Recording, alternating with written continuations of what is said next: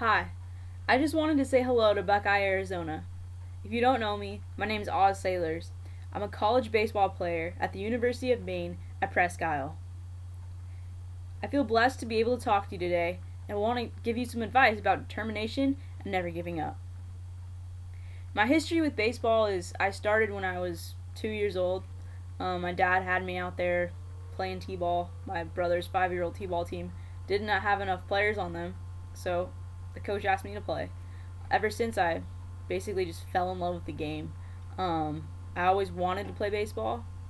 It was fun. It was something that I thought I was decent at. It was a hobby. It was really a hobby for me, and that's basically how I got started. When I was 10 years old, I was on a pony all-star team, and I went 4 for 4 that day as a 10-year-old, and my team lost in the semifinal game, so we didn't go to the regional final game, but I had a pretty good day. Kind of upset about losing. I was a catcher at the time. I'm a pitcher and infielder now, but back then I was a catcher. And a coach came up to me and said, "Hey, you're a pretty good player, you're a good athlete, but I think if you played softball, you'd have a shot to play in college." And that kind of happened more often. Coaches kind of came up to me and said, "Hey, what are you going to do when it comes time to go to college or, play in high school?" And I said, "Well, I want to play baseball." But girls don't play baseball, in high school and college, and that was kind of the response I got. But I wanted to be the one that would end up breaking those barriers and those doors, so girls would come along, after I'd graduated from high school or college and have that opportunity to play high school baseball or play college baseball. Because if you think about it, baseball is the American game, so if you're an American, why should it matter what gender you are? You should be able to play the game, boy or girl. If you're good enough, you should have a shot to play in college, and that's just the way I thought. Kind of my perception on that was I was going to be the one that I was going to play college baseball, and I was going to do whatever it took to get there. And today, it was a long road, but I can say that I'm a college baseball player. I was inspired by athletes like Jackie Robinson and Jesse Owens, who were able to, persevere in the face of death threats and failure and people not believing in them, people judging them because of their skin tone and their race. And I felt the same way about gender. And they are great examples of athletes that never gave up and were able to overcome obstacles with class and dignity. And that's one thing that we don't see so often in the world, and that's one thing that I wanted to be a light of and an example of to people like you. The best day of my life, the most thrilling experience I had, was the USA Baseball tryouts in June of 2010. I just finished my junior year of high school and went to USA Baseball tryouts in Phoenix, Arizona. And there I met Richard Hopkins, who became a very, very good friend of mine. Very supportive fan throughout the years. I thought I had a decent tryout, but I was 17 years old, and I know there was girls on the teams who were, 37, 36, and I was just nervous. I was nervous, and I wanted to make this team, and I had trained all summer to make this team, and I trained all year, and that was the only thing on my mind, and I was nervous about it. I didn't know if I was going to be able to do it. In high school, it was a rough road for me, honestly. I'm not going to lie to you and tell you that if you want to play high school baseball or high school sport with boys, it's going to be easy, because it's not. But it's definitely doable, and it's definitely worth it. The obstacles you overcome are going to make you a better person. I was forced to transfer high schools. There was abuse, there was harassment at the first school I went to, and I transferred. And because I transferred, I met some of the people that I would have never been able to meet because of the problems that I went through. These people really reached out to me and helped me become a better person. So I'm very thankful for their presence in my life today.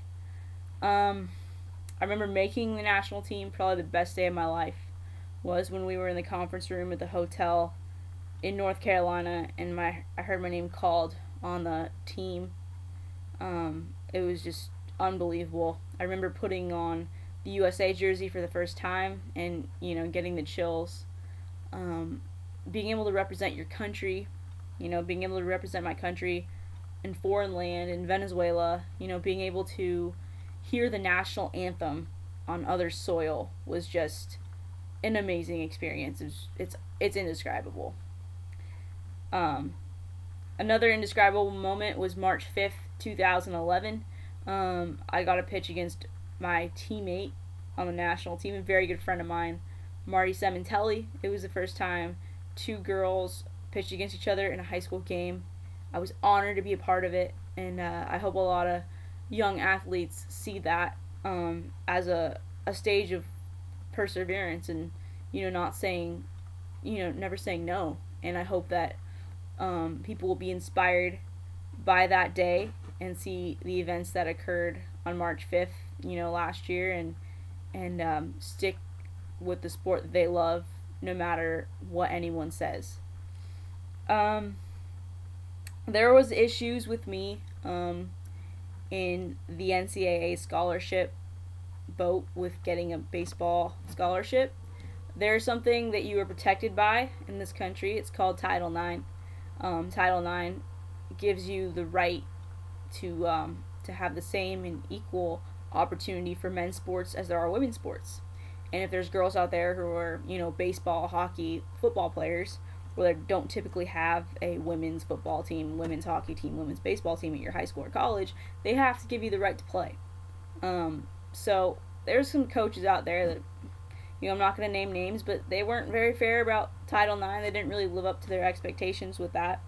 But I was fortunate, and because I had such good grades, I got a very, very good scholarship at University of Maine, Presque Isle, and I couldn't be any happier. And I'm just, because I was a good student, and because I was a person off the field, I was able to get where I am today. And I couldn't be playing baseball right now if it wasn't for the effort I put in, not only, in the training room, on the track, on the field, but also the effort that I put in the classroom. I wish you guys a lot of luck. I hope you listen to the people that talk to you today and in the future about your future in athletics. I encourage you to get as involved in high school as you can. The more involvement you have, the more people you're going to get to meet, the more people that are going to be there for you. Know that you're never alone. Know that there's always people out there that will listen, whether it's me, some of my teammates, whether it's Richard, no matter who it is, there's always going to be someone out there that's going to listen to you. And the more you get involved, the more you're going to meet these kind of people that are going to really influence your life. Yeah, I want you to get good grades. The better grades you get, the better chance you have playing college sports. Also, Richard, question. Do you have the gifts that I sent the girls, that I sent you to give the girls?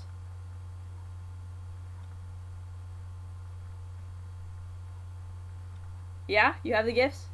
Okay, that's awesome.